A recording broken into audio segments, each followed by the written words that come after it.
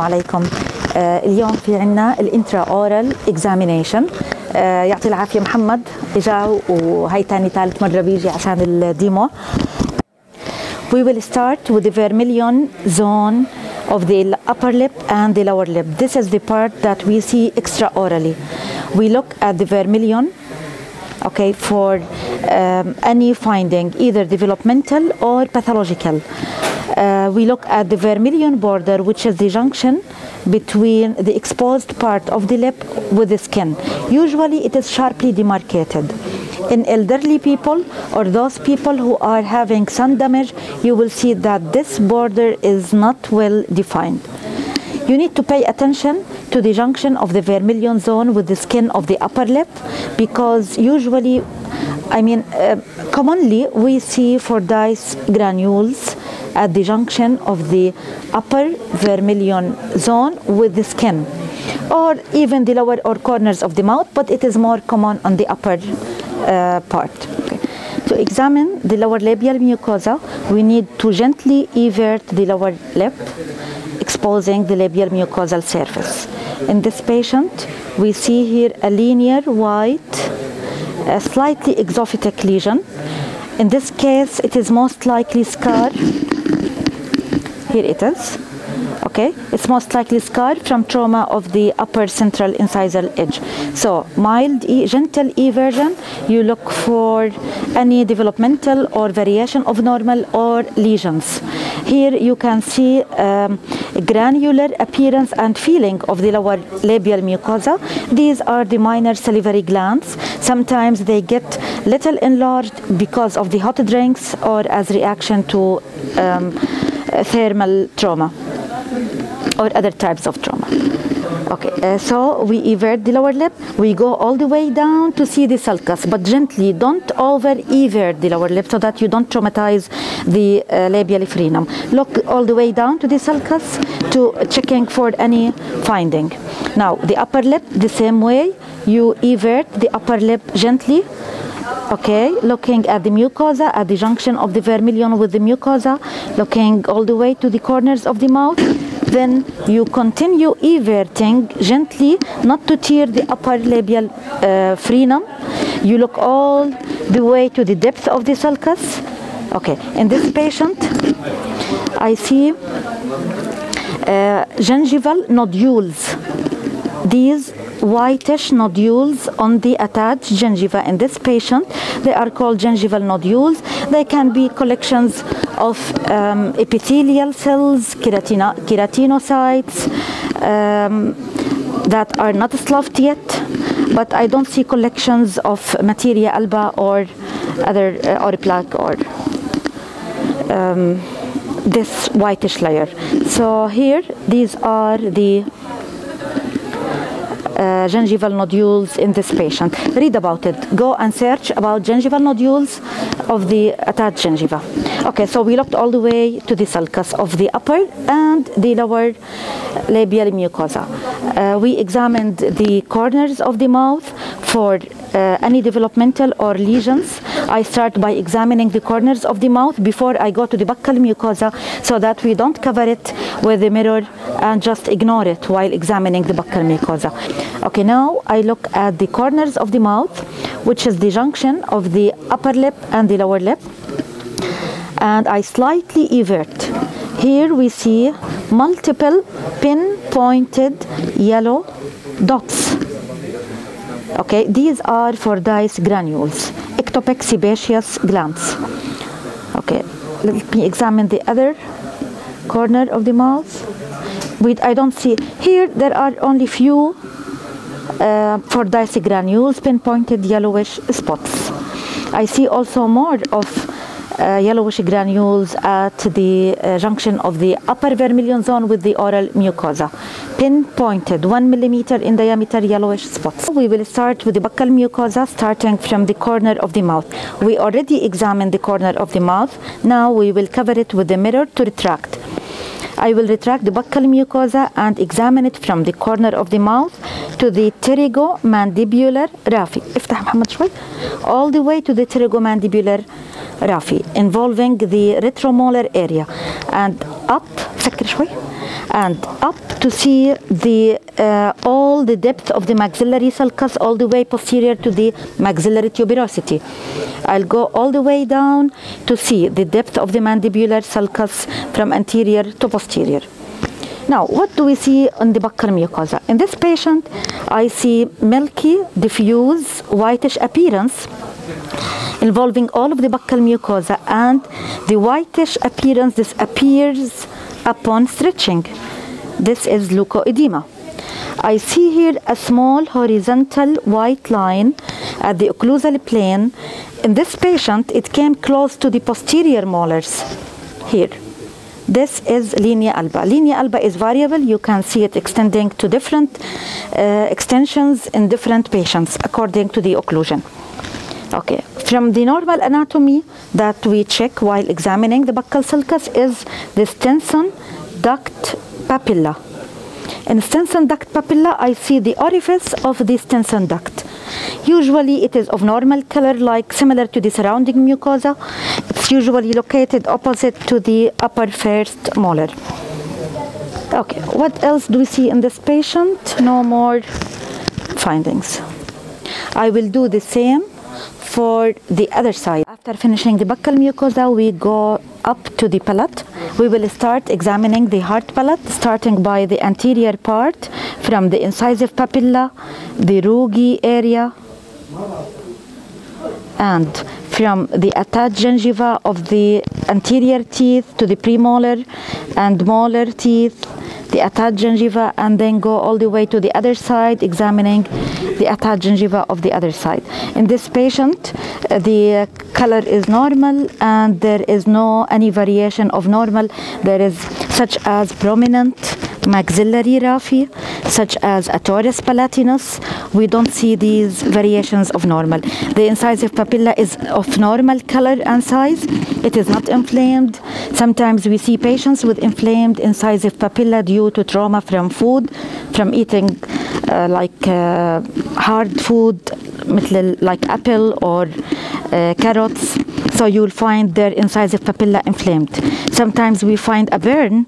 These are some of the common lesions we see, burn from pizza on the hard palate or the soft palate. Now, the anterior part of the palate appears relatively pale.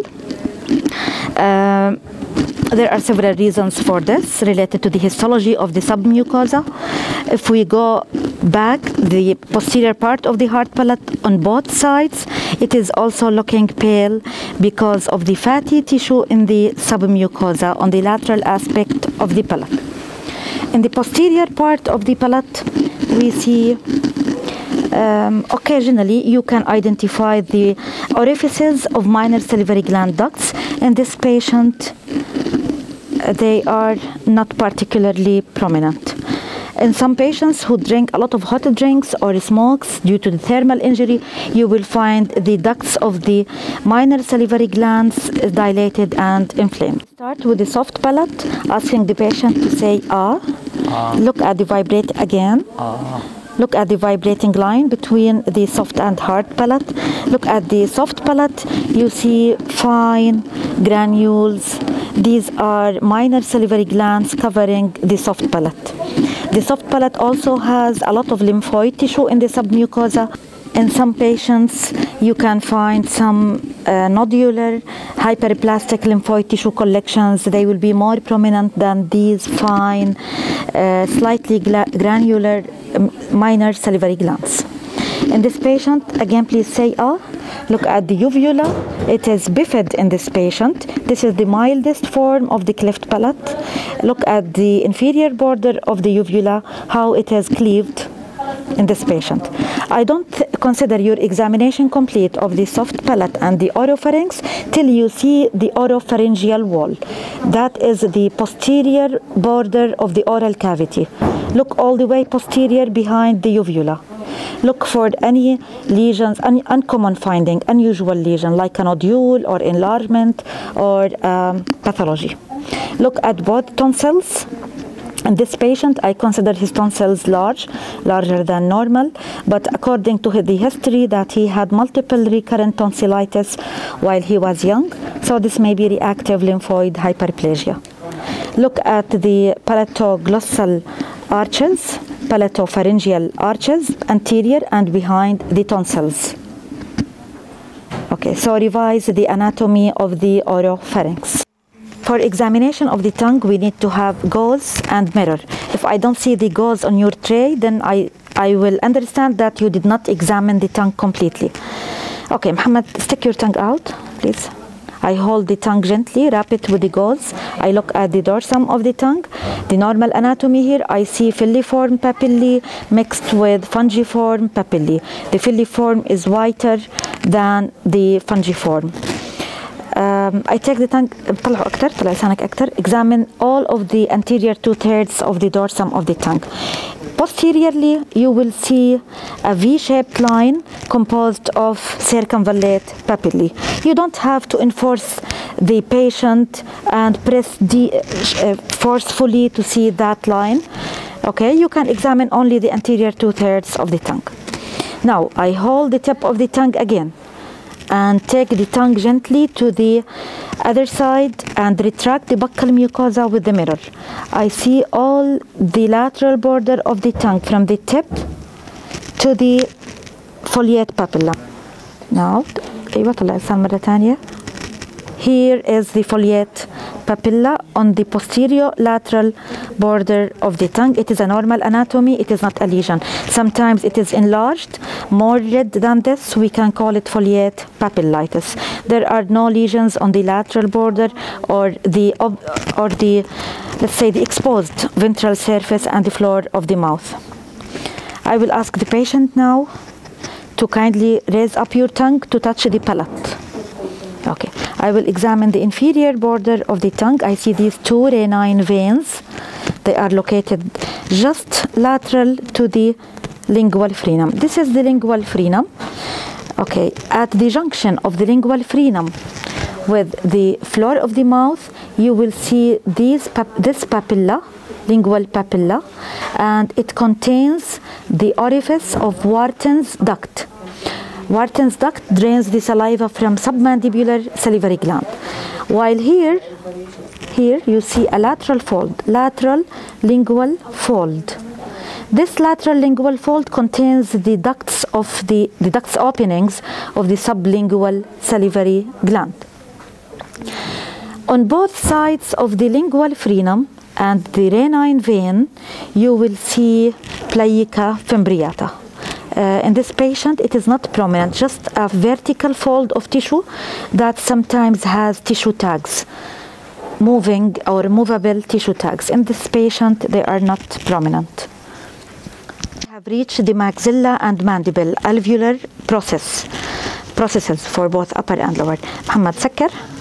Okay, سكر لسانك على بعض. الطواحين. I will look at the gingiva. I will examine the alveolar processes by inspection first. If I see any variation of normal, buccal exostosis, parulus, sinus tract, anything abnormal.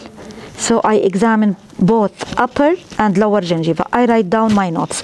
You can examine the gingiva while examining the labial mucosa with the labial sulcus with the gingiva, or while examining the buccal mucosa with the buccal upper and lower sulcuses. You can also write your notes. But now when I examine it all together, I have more comprehensive picture, and even I can check like other findings of tooth structure changes while looking at the gingiva upper and lower together with the teeth occluded or coming in contact with each other. After inspection, I will do the palpation. افتح محمد. I will palpate the alveolar bone or alveolar process digitally without placing much pressure. Just palpate. I will ask the patient في ألم بأي مكان. I am paying attention to having elevations or swellings, and also the patient should tell me if he is having pain. I don't find any abnormality or variation of normal. I cannot consider myself finishing the gingiva without examining the retromolar pad area, okay, on both sides, and the maxillary tuberosity using a mirror. Okay, Muhammad, سكر شوي. Take your mandible to the other side, please. Here is the maxillary tuberosity of the left side. هلا جيب الماندبل للجهة هاي، أيوة lateral placement of the mandible وسكر شوي. Here is the maxillary tuberosity of the right side. Now, if you need to do the bimanual examination of the submandibular and sublingual salivary glands, we can do that by sliding our fingers of one hand lingual to the first and second mandibular molars, and your fingers of the other hand pressing from outside. You can now have the submandibular salivary glands in between your fingers. The same way I will do it for the other side. I slide my finger along the lingual surface of the posterior teeth and the other hand from outside, and I can feel the submandibular salivary gland in between my fingers. Here in this patient case, it is soft, homogeneous, semi-firm actually. It is not very soft like fluid filled, but it is homogeneous. I don't feel any nodules. I go more forward or more anteriorly and slide my fingers down to palpate the sublingual salivary gland. By pressing, I'm seeing the saliva actually leaking out from the on the lingual fold. Okay, by pressing, I see saliva, a lot of saliva is wetting the floor of the mouth. Now, this hand that I palpated the skin, I used to palpate the skin, I cannot put it back in the patient's mouth. When your gloves touch the skin of the patient, it's not advised to use it back to the intraoral examination. You will take the bacteria from the skin to the intraorally. By this, we conclude the intraoral examination.